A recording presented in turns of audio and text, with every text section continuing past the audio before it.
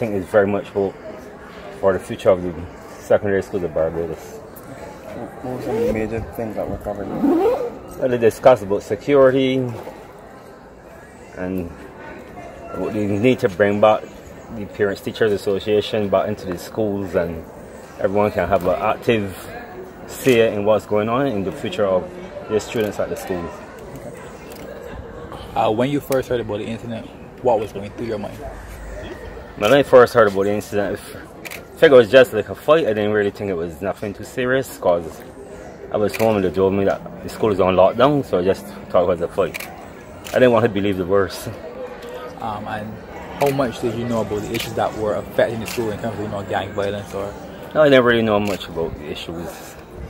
So now that you guys had a meeting, what are your suggestions? What do you want to see changed, or what do you want to see implemented? Well, I never had an issue with the school with my daughter, and I still feel the same. It's safe as far as I'm concerned.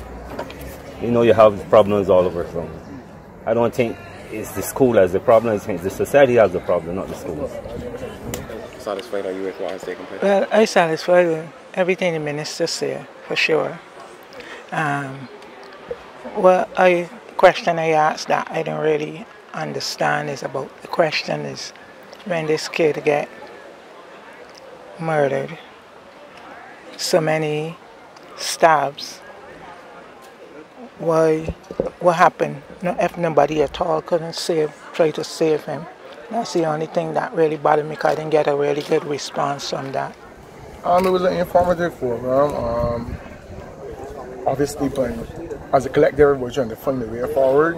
Obviously, it's a hard thing. I mean, my condolences to the family, both families actually. It is a hard thing, but everybody's trying to find a way moving forward. When you first heard that this incident had taken place, what was going through your mind? Where my son is? Hold on, find my son. Straight up.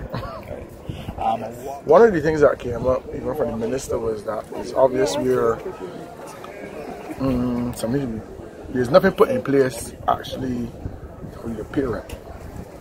But then still, you could pick up certain things along the way. That's what everybody's saying. There's always things. But then if a teacher spends so much time with the day, so much hours in one day with a child, then the teacher should be trained in that area to pick up some of these things and therefore relate them to the parent. And then as a ministry, there should be something in place where a parent could go and get some help for a child.